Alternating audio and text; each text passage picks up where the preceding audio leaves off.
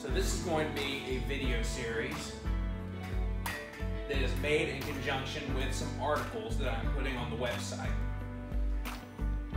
On April 13th, I believe, in Lafayette, Louisiana, Conquistador Strength is going to be putting on their second strongman competition. I'm going to be making a video for each of the events that are going to be involved. Today's video is going to involve the axle clean and press. So right now I'm warming up a little bit.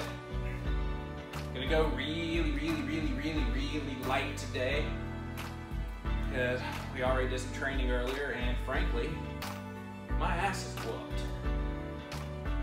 But we're gonna go over a few different options for both the clean and the press. And yeah, we're just gonna see how it goes. So now, you get to stare at me awkwardly while I finish this in silence.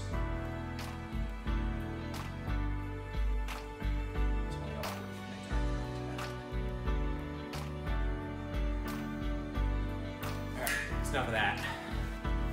Alright, so first things first, I want to talk about some of the differences in a standard barbell and an axle. It'll help you kind of understand why there are some different ways you have to do things. The axle, let me take this weight off so you can see it better. The axle was the barbell before our modern barbell was a thing. It's basically one solid pipe with, I don't actually know what these are called, but they sell them at Home Depot, but it's just welded on there and it stops the weight. But yeah, it's one solid piece of equipment. The traditional barbell that we use today, however, it is not. This is very much a piece of engineering. It's machined together.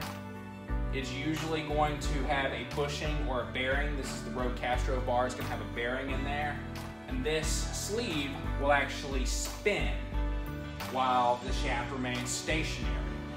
This means that whenever you actually go to clean it, however much weight you have on this isn't actually going anywhere. It's going straight up and then you catch it, while the bar, the shaft, you're spinning it around.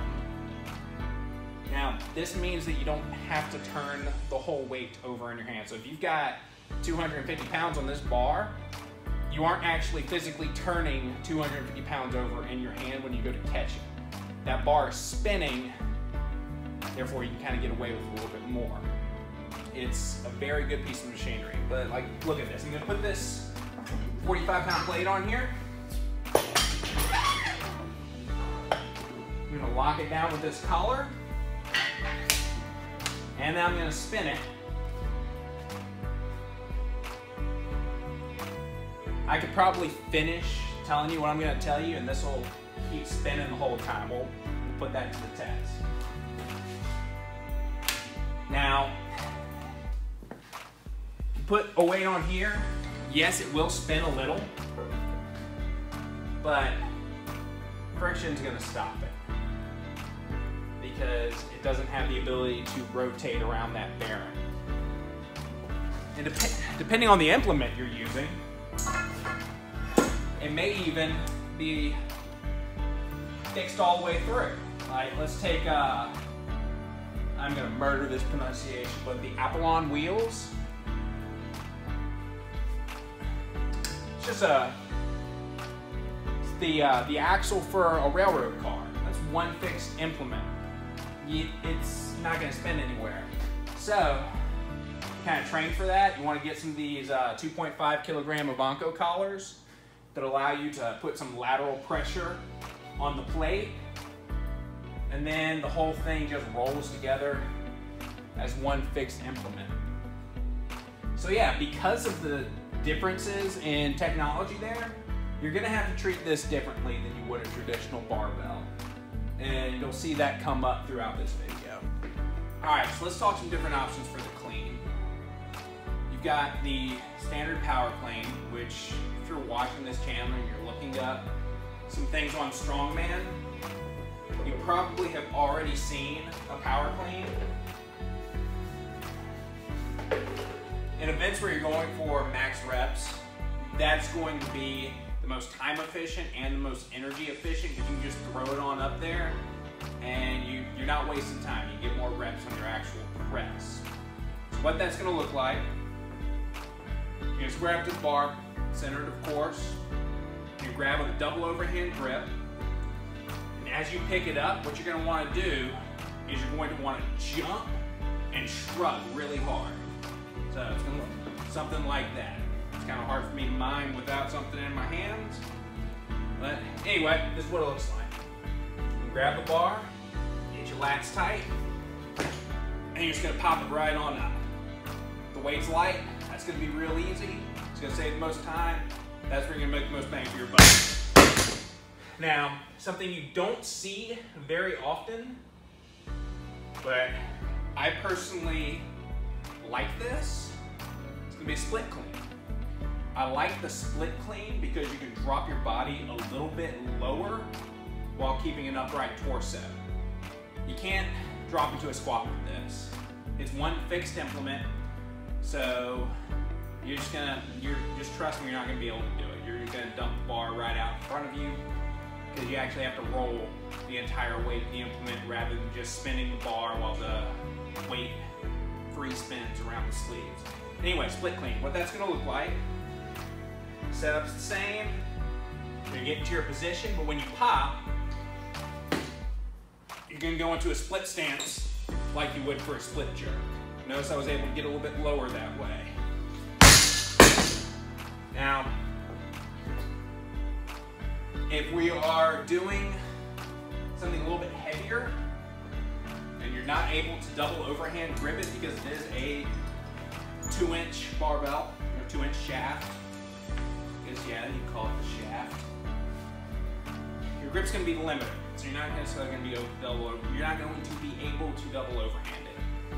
I am not going to do a second take and repeat all that, just because it will mess up. So you got to figure out a way to get it up with a mixed grip. This is, you saw this probably a few years ago in a CrossFit fail video and didn't know what it was, unless you've been interested in strongman for a while, in which case you've seen this before. But there's going to be multiple pops in this. You're going to pop it up, what they call your belly shelf.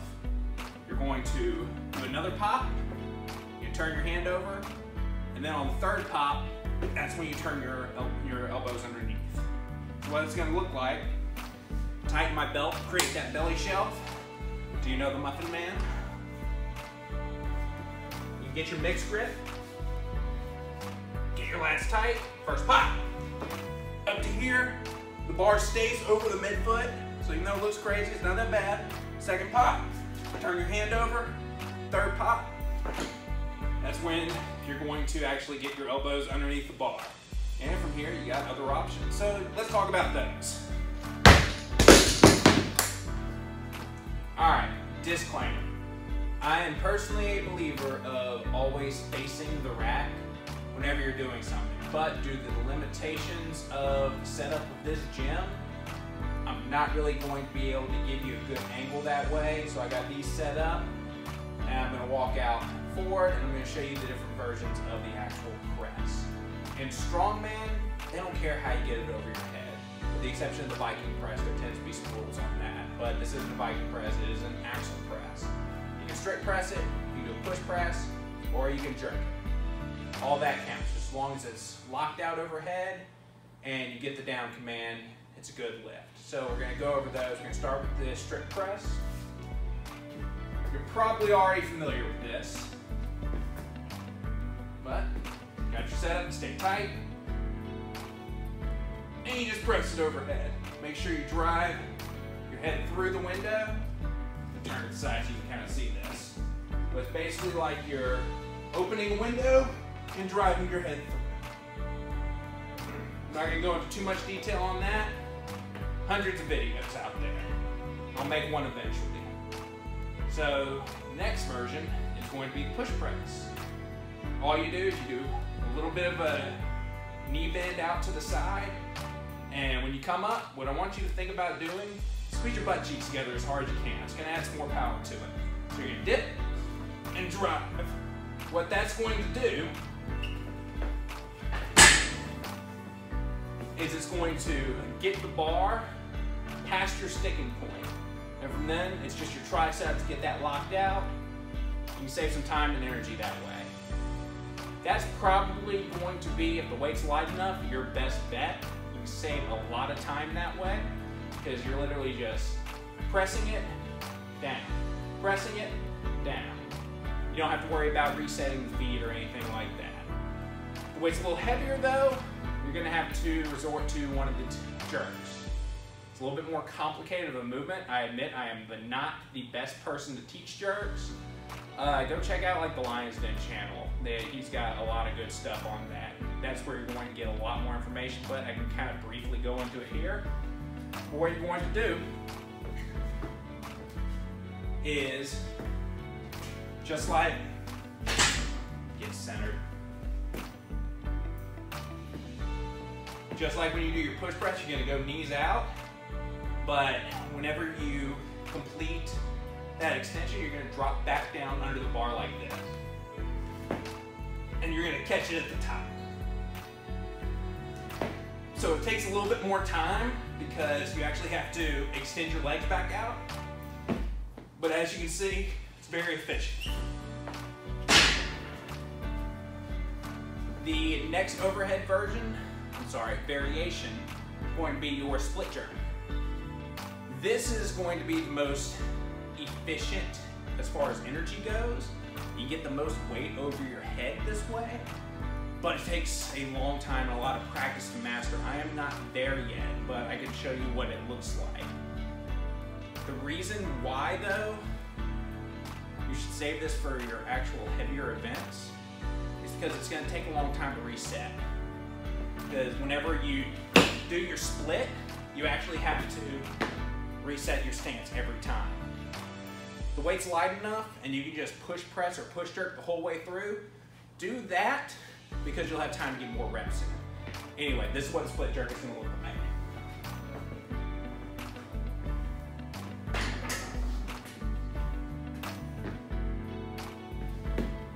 So you got a bar, you dip, drive. That one was really, really ugly. I'm not very good at the split jerk. Let's try it again. That one looked a little bit better. One more time.